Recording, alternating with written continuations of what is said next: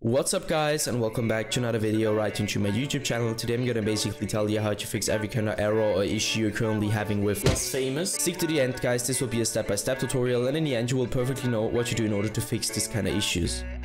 Before we start right into the video, I just want to let you guys know that I would really appreciate it if you would just leave a like, a comment or a subscription right into my YouTube channel. It would really make my day and help me out as a little YouTuber as I am.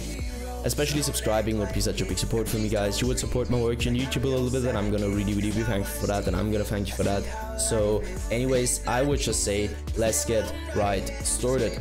So the first step I would recommend doing for everybody is gonna be to navigate to your taskbar. You're gonna right click your taskbar and open up your task manager.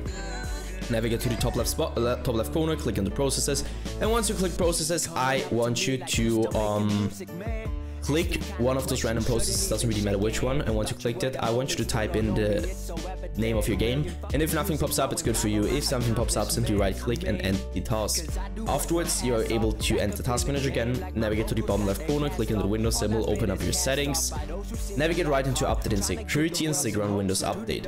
What I want you to do here is going to be to simply just download the latest version of your Windows driver, because it will fix a lot of issues and errors. So once you're finished with that, enter task and do the same thing for your graphics card. So go to the application, go to the browser, and download the latest version of your graphics card driver just to provide the best possible performance in general for your PC. Once you're finished with that, take your in-game shortcut on your desktop or your game shortcut, so your launch shortcut. You're gonna right click it, go to the very bottom where it says properties, you're gonna hit compatibility and simply copy my settings. So let's quickly run through it.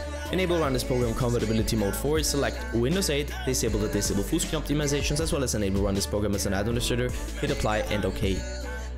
I would personally recommend to reset your PC afterwards, and once it is restored, you should be able to see this little administrator symbol right into your shortcut. So once you saw that, you're gonna double click it, launch a game with the launcher, launch game instantly, and this will probably fix your issue. Yeah, guys, that's it for the video. I hope that I could actually help you out of this one. If it was like that, just leave a like, a comment, or a subscription right onto my YouTube channel. It would really make my day and help me out. See you in the next one, and bye.